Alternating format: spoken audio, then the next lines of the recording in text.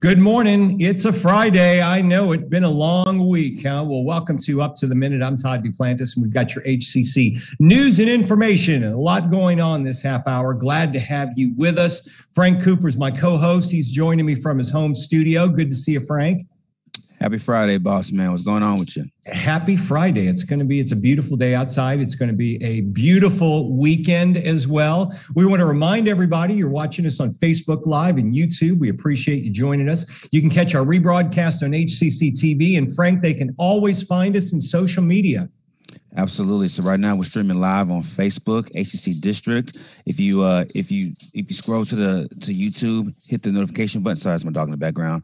Hit my notification button for HCC Up to the Minute for all the latest episodes, Monday through Friday. We're also on Twitter and LinkedIn. So check us out. All right, Frank's dog's in the background. We'll have to see him later on in the show. All right, Frank, stick around. We're going to meet your guest in a second. But first, we're going to take you out live. Our new Katy campus is getting ready to open for business. They're having a ribbon cutting ceremony today. And we're joined now by Dr. Zachary Hodges, the president of HCC's Northwest College.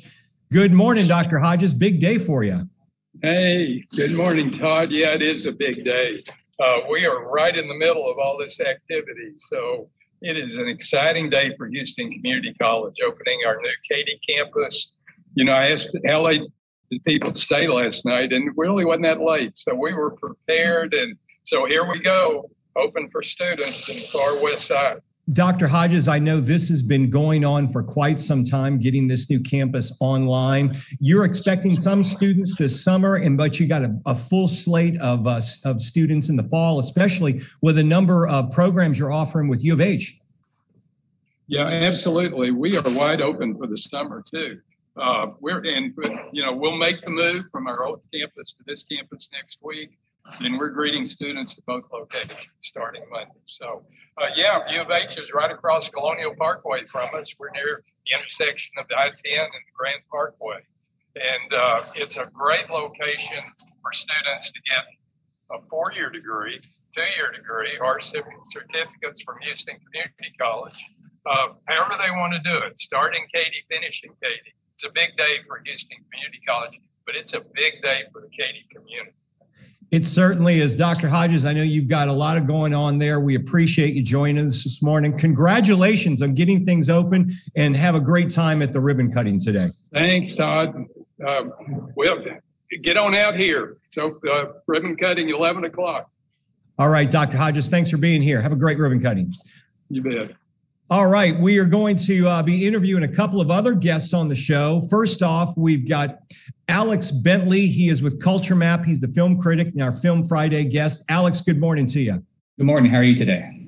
Well, I'm doing great. We're looking forward to hearing from you. I know it's a big weekend for film openings. I've seen a couple of them that you're going to talk about shortly, but one of them, this Doctor Strange film, boy, it looks great.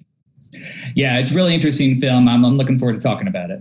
All right, Alex, we're going to be with you in about 10 minutes. Stick around. We're going to take you out now, though. Our HCC Digital Communication Department, they are playing a big role in tonight's big event, the fashion show out at the Central College. Andrea Millette joins us. She's the program coordinator. Welcome, Andrea. Good morning.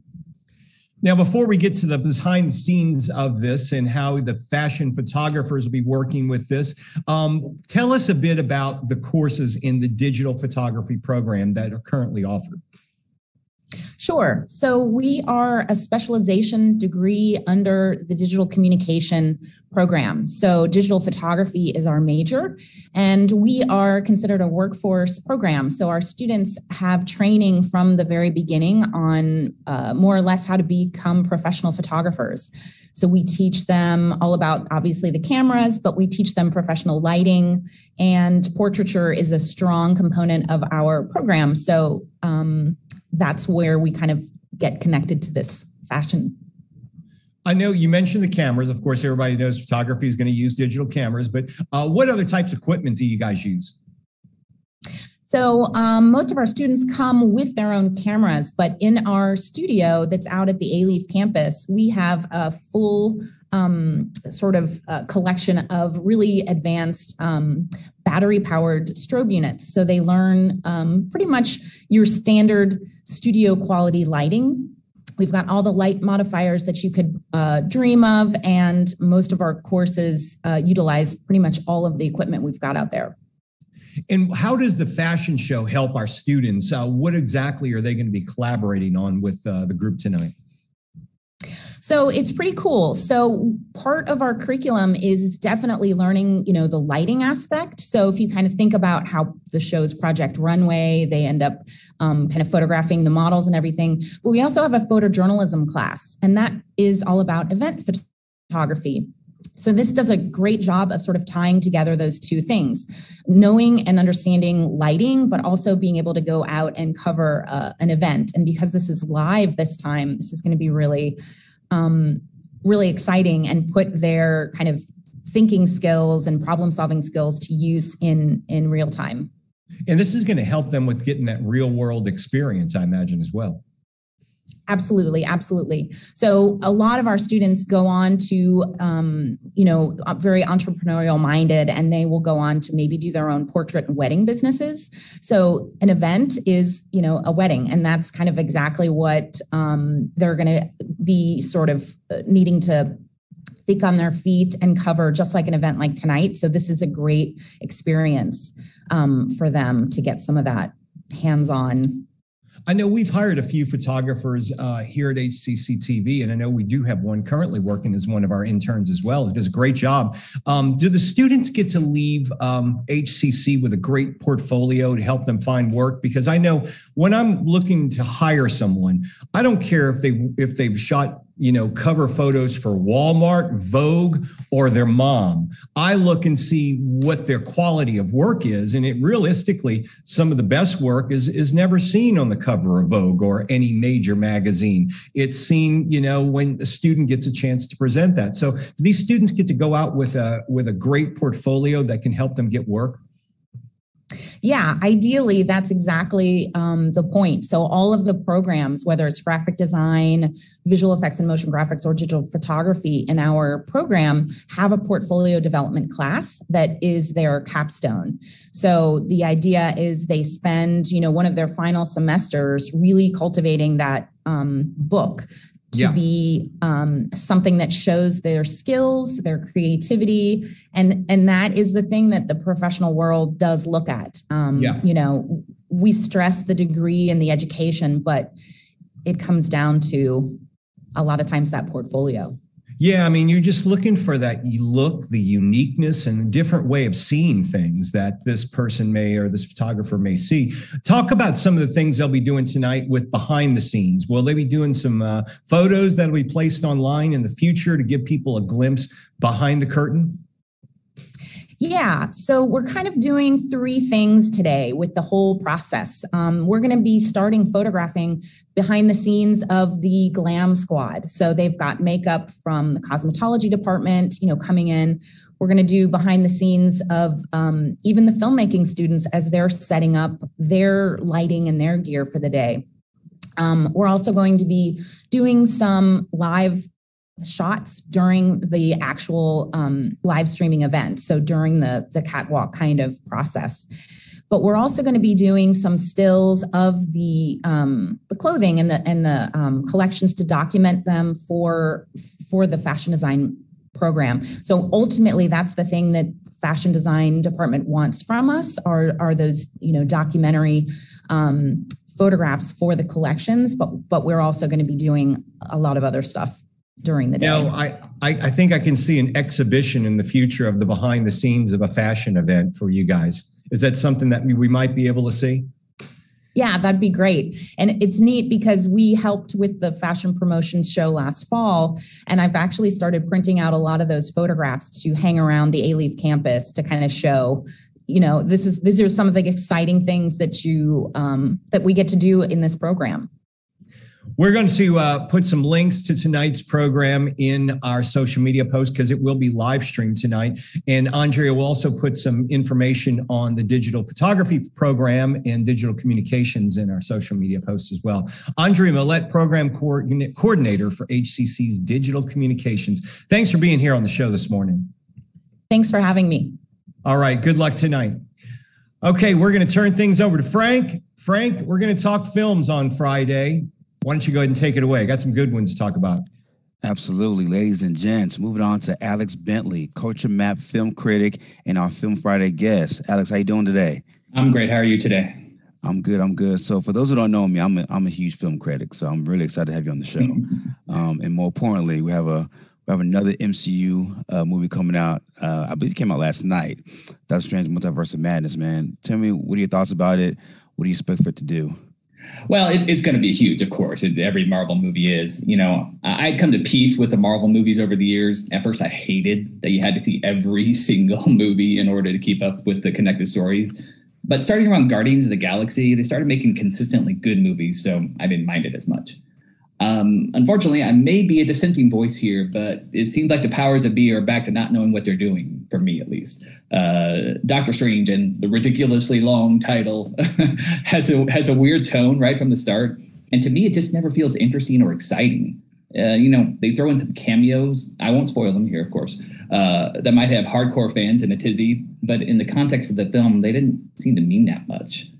I'm just not a big fan of Benedict Cumberbatch in this role for some reason. Here he especially seems to be going through the motions, and of course, literally, since Doctor Strange has magic, his features a lot of elaborate hand movements. But there is a new character called America Chavez, played by Xochitl Gomez, that brings something new to the table. I wouldn't mind seeing more from both that character and the actor.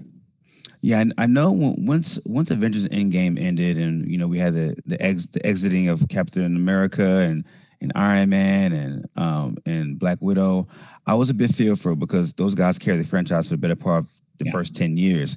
So my main concern is how is the next 10 years going to be with this flush of new characters, with the untimely death of, it's just as well. It's just some baby steps getting into what they're going to do next. And I think they're just still trying to feel things out. To me, this wasn't very successful, but I've seen other reviews that praise it to the hills. So you never know. It's obviously up to the viewer's opinion. Okay. Well, ladies and gents, it's out this weekend, so check it out. I would definitely be checking it out this Saturday. So, Alex, tell me about Everything Everywhere All at Once. Yeah, I didn't think Doctor Strange made great use of the multiverse concept overall. Something that especially stood out because Everything Everywhere All at Once did such a phenomenal job of bringing it to the screen. In that film, a Chinese-American family led by Michelle Yeoh is undergoing an IRS audit for their laundry business.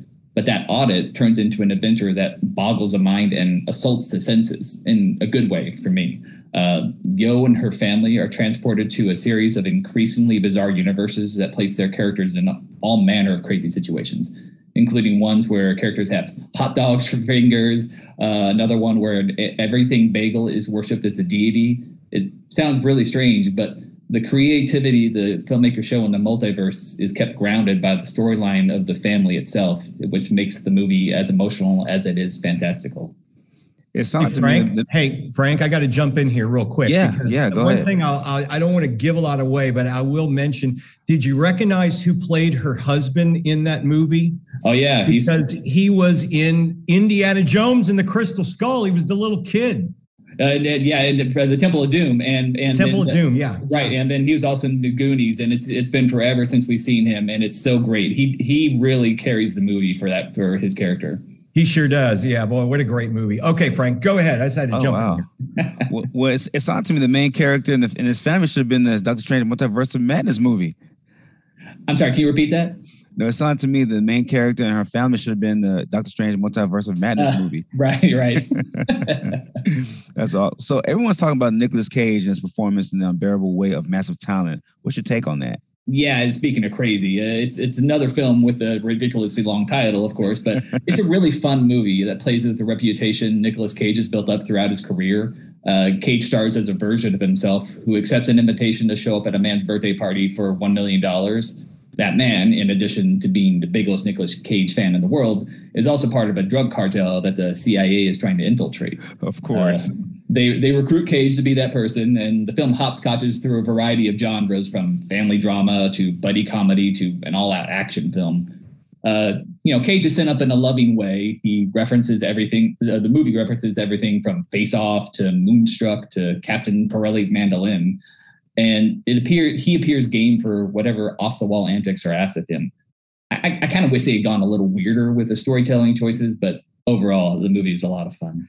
I think it's kind of cool, man, for a legendary Hollywood actor to make light of himself in an actual movie about his life or remnants of his life. I think that's pretty dope. Yeah, and I just read an article about or heard a podcast about the directors. That was their only choice. You know, they made the movie for him, and if he couldn't do it, then all their efforts would have gone to waste. But fortunately, he was up for it. Imagine being writers and like not asking Nicholas first, but taking months to write a script, only for him to be like, nah, I'm good. Yeah, that would have been unfortunate, but I'm really glad they were able to convince him.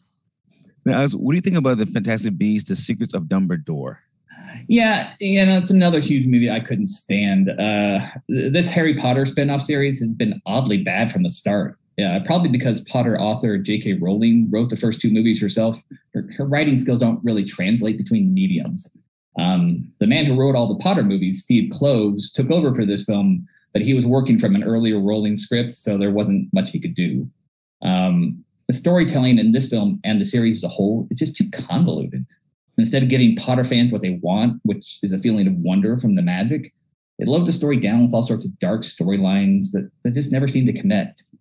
Jude Law, though, he makes for a nice young Dumbledore. I just wish he had a better movie around him.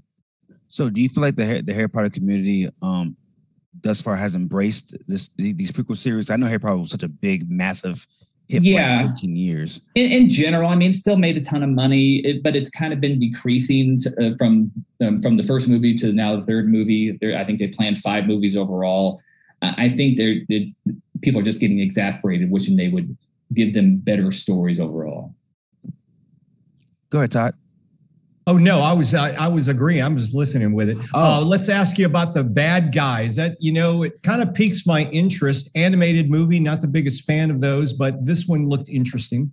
Yeah, it's one of the nice surprises of the year so far. It's based on a series of graphic novels aimed at kids. Somehow I've never heard of those, even though I have a son in the Prime demo. Anyway, it's about a group of stereotypically bad animals, a wolf, a snake, a piranha, a shark, and a spider, who try to turn good after years of being criminals. It has a really fun story that has a lot of appealing aspects for both kids and adults, which would be enough to make it stand out. But the animation for the film, it has a unique blend of 2D and 3D graphics that really make it pop. This is really noticeable in the eyes of the main characters. I really recommend the movie for anyone, whether or not you have kids. And finally, coming up this month and much anticipated, well, for some at least, the return of Downton Abbey. What about that one?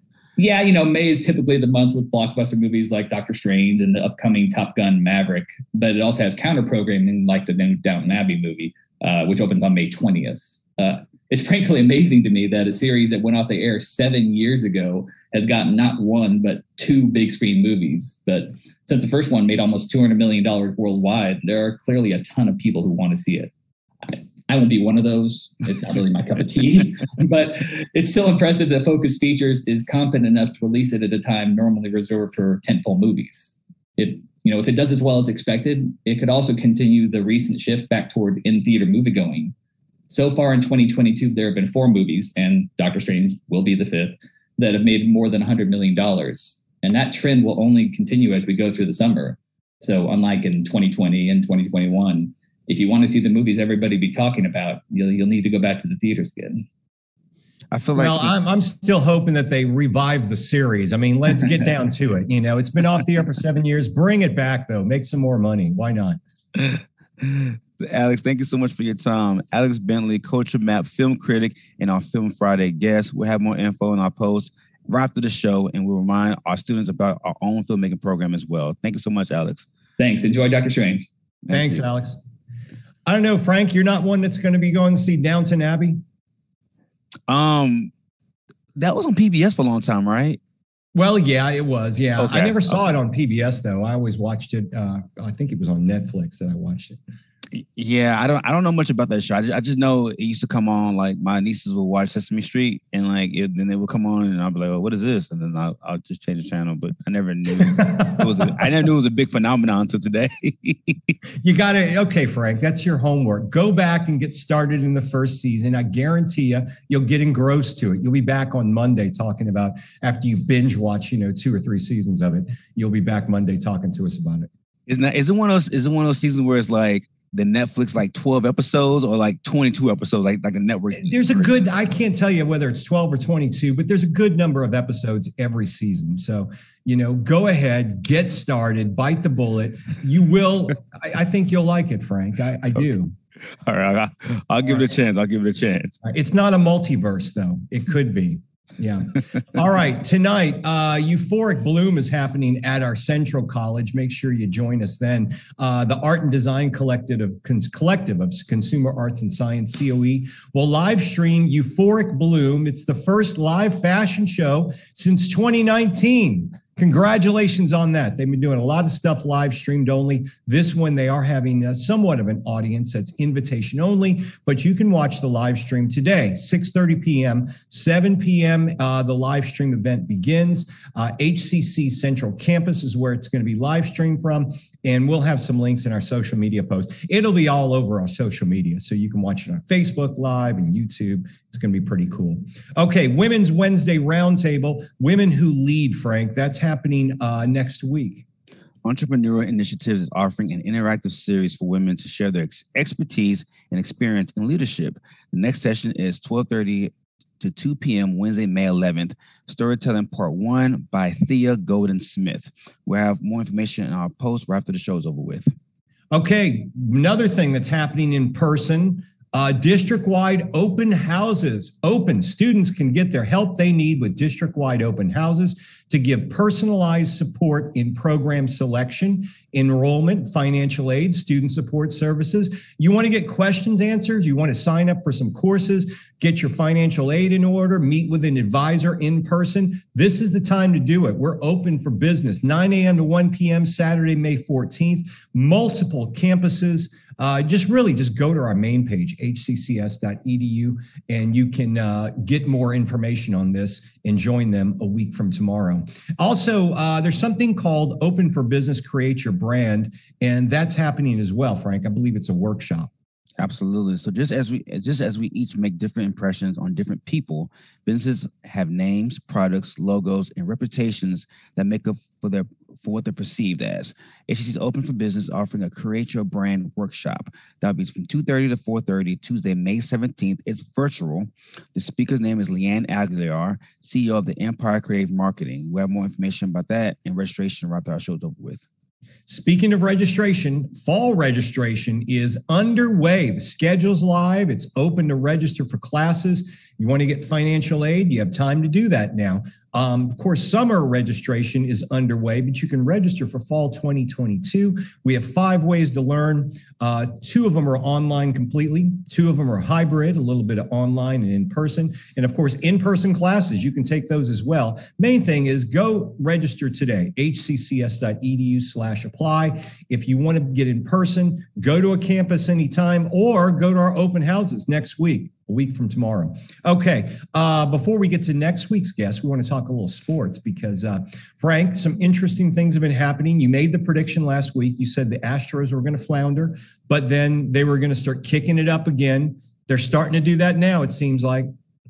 Yeah, I mean, everything's coming together, man. I think they're getting healthy at the right time. The bullpen's doing great. I've noticed all throughout the scale of baseball, pitchers are not going deep into games anymore. Like bullpens are being relied on a lot recently. So we're doing a good job. I'm hoping that our starters can go a little bit more deeper in these games, 6-7 innings, like they used to back in the day. Now I'm seeing stat lines, guys going 4 or 5 innings now. So when you give our bullpen a break, come the long heat of the summer. Yeah. Well, I mean, when you go 4 to 5 innings and the game is won, do they still give you a win?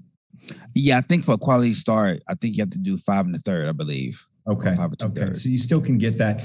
One thing, I think Justin Verlander has put everyone on notice that he's back and in good form again. Justin's not human. He's like pushing 40. He still has a lot of bite on his fastball, a lot of bite on his breaking stuff. I mean, he's special, man. He's special. I think keep him healthy is going to be key because if he's healthy, you have a bona fide ace that can go, 1 or 2 starts in a 7-game series and possibly, come out the bullpen if need be. So keep him healthy is important. So I think for him, we got to keep his innings down coming off that Tommy John surgery and injuries and keep him fresh, come August and October. He's looking good, and it's amazing because for a while it didn't look like we were going to sign him. It looked like he was going to go somewhere else. Astros was going to lose another quality player, but all of a sudden his brother makes an announcement, I think on Twitter, and he signed with the Astros. Yeah, it was nerve-wracking, man, because it's hard to find good pitching, let alone top of the line, front of the rotation, good pitching. So I think bringing back was very, very important. I mean, we have young arms as well coming up, but like having that veteran presence in that pitching rotation and on that team is vital. Yeah, and another thing that's vital is don't get the Blue Jays in the playoffs. I don't think they want to face Springer anymore. He's just using them for like batting practice to hit home runs. I call Toronto the second sons of great major league players of the past. I mean, you got Vladimir Guerrero Jr. there. You have Biggio's son there. You have Bobby Witt's son there. I'm like, these guys are like, these are legendary names of great players from the past, man. But those guys, they can hit the ball and they can hit it hard. Yeah, so hopefully we won't face them in any playoff situation. Okay, Frank, so you're going to see the Multiverse this weekend. Your assignment is to watch Downton Abbey. I want you to at least start season 1. Trust me on this. It gets good. How many seasons is it? There's like 7. Lord. You'll be good. Oh, come on now. You'll binge watch, all types of things. Come on now.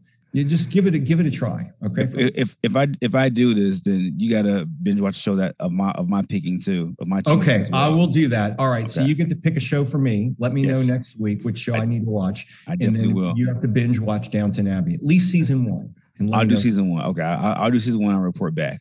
All right. Make it through the first show. That's the main thing, Frank. Make it through the first show. All right. Okay. And Multiverse, we'll report on that next week. We'll give you our opinion on Doctor Strange and the Multiverse. I hear it's like a Marvel horror movie, so that should be interesting. I can't wait. I mean, I've been reading I've been reading a lot of potential cameos from like past movies and past other film properties. So yeah, I'm hoping some of that comes true. Yeah, interesting. I'm looking forward to seeing that. Okay, Mental Health Monday coming up. The Houston Area Parkinson's Society will return to tell us about the latest advancements in research. And we've also got a guest from Coleman, Frank. Dr. Hubert Jackson of HCC Coleman College will join us to talk about its award-winning respiratory therapy program. Yeah, that's been in the news since with the whole COVID thing and people recovering from that. So big show on Monday. Have a wonderful weekend. Going to be beautiful weather, a bit hot, but we'll see you Monday morning live, 10 a.m. for Up to the Minute.